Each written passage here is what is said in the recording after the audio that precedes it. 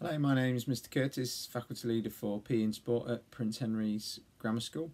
So the purpose of this video is to try and answer some of the questions that we often have from Year 6 parents about various things to do with sport and PE as the students move and transition into Year 7. So I hope you find this useful. First of all, PE kits. There is a kit list available in your transition pack, and it's also available on Prince Henry's website under Parents, Carers and Uniform. This new kit was introduced last year and has compulsory and optional items available for boys and girls. It's supplied by Price and Buckland and can be ordered online to be delivered to your home, or it can be purchased at JR Sports in Otley. Price and Buckland have a really clear sizing guide on the website, and orders need to be made this year by the 12th of July to guarantee delivery time. They've had a few issues in terms of their warehouses with the ongoing pandemic that we are currently experiencing. I would strongly advise that you choose the option of personalising the kit that you purchase, which means that your son or daughter will have their initials on the kit. I would also name all the kit in addition to that on the labels with a permanent marker so that it can be returned to them if it's lost. Each term we have an enormous amount of lost property that gathers and is given to local charities eventually if it's not collected. If it has your name in it, we go through each item individually, and if it has a student's name in it, we generally give it back to them in their next PE lesson, or at least ask them if they've lost something, and then make them come and collect it. So if your child does lose something, our lost property is open before school Monday to Thursday, and all your son or daughter would need to do is come to swimming pool side and ask for Mrs. Wilson, who will happily take them down to have a look in lost property. In terms of kit, it is compulsory for students to wear appropriate PE kit even when it's excused from physical activities, so that they can coach and assist in the lesson. So the students will bring the PE kit that they're supposed to be wearing for that lesson to every single lesson, regardless of whether they are taking part in the lesson fully or not. Long hair must be tied back, and all jewellery needs to be removed, which is certainly something to think about. If you think about getting ears pierced, please do it at the start of the summer holidays rather than towards the end. We need to remove all jewellery before we take part in any physical activity. If a student forgets their kit, they will be required to borrow a spare kit, and all they would need to do is bring their planner to the PE teacher, and we would take them to our spare kit cupboard, and we've got quite a lot of spare kit in there, from boots to trainers to socks, shorts, tops, etc, etc. After feedback this year from students and parents and discussions as staff, girls can wear the Prince Henry sports leggings, not other brands or types, without wearing a skirt or shorts over the top if they wish to. They still need to purchase a skirt or shorts as one of those compulsory items of kit, which you'll see on the kit list.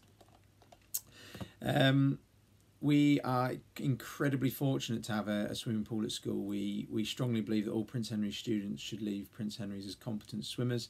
Therefore, if a student misses more than 2 swimming lessons, they'll attend a lunchtime catch-up swim on the following week, which is a Wednesday, when we have our open swim club on. If a student misses more swimming lessons than that, then they will be moved into the next available swimming group to catch up.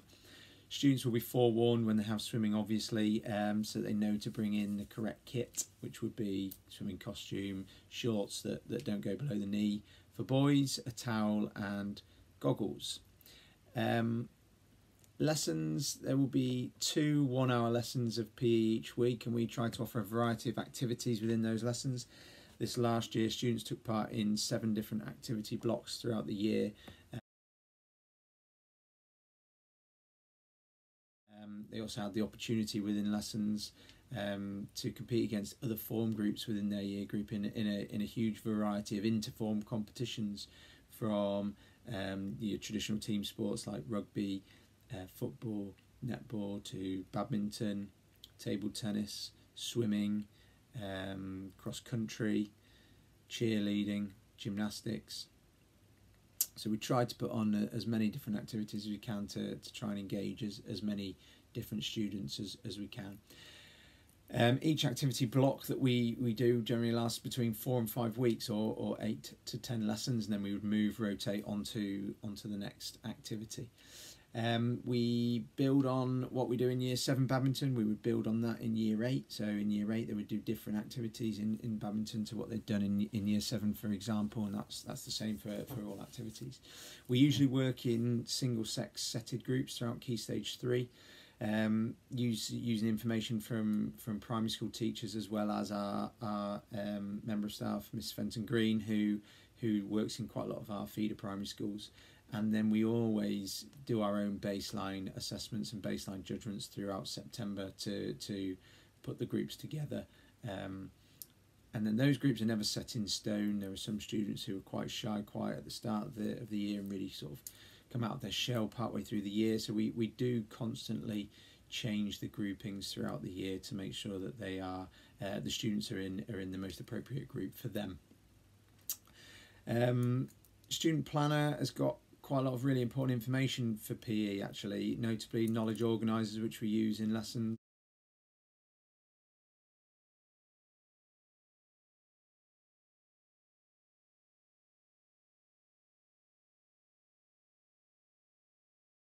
The kit lists and the extracurricular consent form, which must be completed if you wish for your son or daughter to take part in extracurricular sports or activities for school.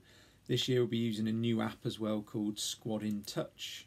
More information about that obviously nearer the time, which will allow you to see what clubs your son or daughter has signed up to and when the training sessions are, and upcoming fixtures. Lots of information on there about where we will be going, how we'll be getting there, etc, etc. For all our extracurricular, we get coaches or minibuses to the away fixtures. Parents are very welcome to come and watch. In fact, we actively encourage parents to come along and watch. Most of our fixtures take place after school and are finished sort of between 5-6 o'clock, depending on how far we have to travel. We also have some rugby, some cross country, and some netball that runs on Saturday mornings throughout the year. We offer an enormous amount of extracurricular at Prince Henry's, and we welcome all students along regardless of their ability. It is an open door policy. Every club, we will not turn anybody away, and they run during lunch times and after school from 3 till about 4:15, 4:30.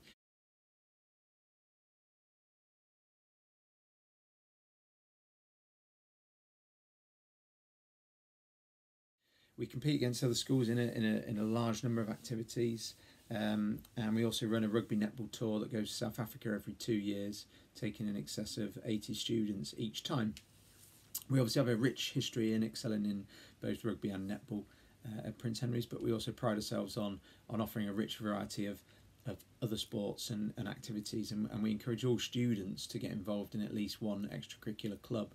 To give a few examples, apart from your traditional team sports like football, rugby and netball, we offer swimming clubs, we offer rowing club, we offer badminton, table tennis, cross country, dance, we have a cheerleading group, and we have a hockey club that runs as well. And so we try to adapt, and we've had some strength and conditioning work going on with certain groups as well this year. We run a dodgeball club as well. Missed that one out, but we always get feedback from students about clubs that they would like to see running, and we try to, where we physically can, put clubs on that the students want to do. So it's very much an open door policy, and we'd strongly encourage your son or daughter to come along and get involved, not only for physical and mental health benefits, but also in terms of helping them to settle in. They get to meet a whole range of different people from across their year group, not just people within their form group. So it's a really good way to help them settle into secondary school.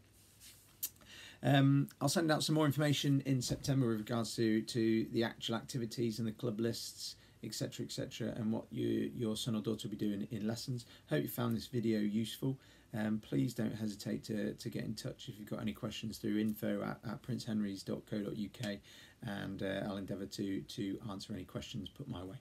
Okay, thank you.